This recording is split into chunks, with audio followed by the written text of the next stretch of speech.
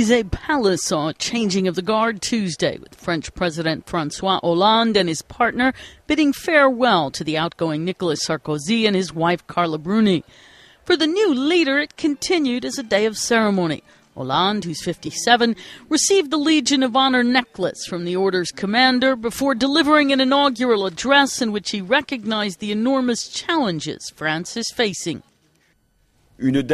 A massive debt, a weak growth, a high unemployment rate, a downgraded competitiveness, and a Europe which is struggling to get out of the crisis.